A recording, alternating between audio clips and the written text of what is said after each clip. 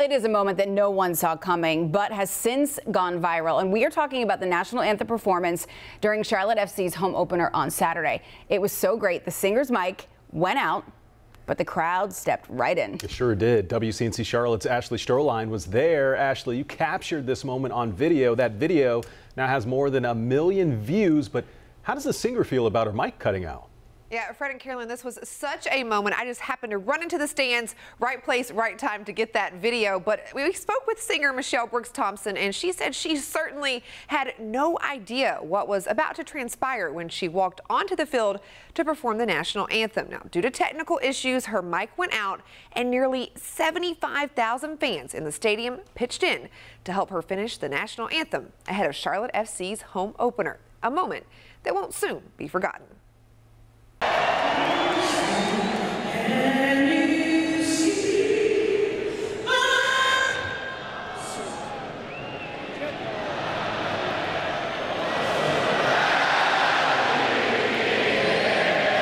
I'm singing, I know that my mic cut off and it came back on, and then I hear myself again in my monitors, and I'm like, okay, everything's great. And I'm like, wow, the entire stadium is singing along with me.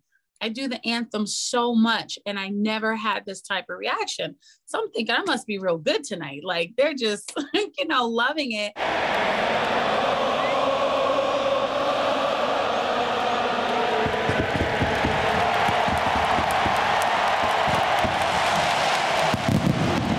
Get back to the green room, and the coordinator on the field was giving me thanks and praise for handling it all so professional.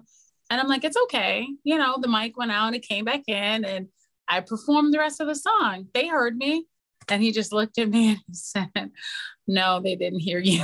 And I'm like, wait, what? And although the technical issues kept Michelle from performing how she had rehearsed, this rendition of the national anthem means so much to her.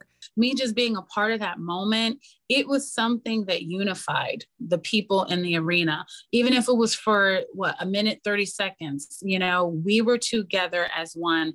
And the amount of fans that came up to me at the end, some had tears in their eyes, some were just so excited that they were a part of that moment.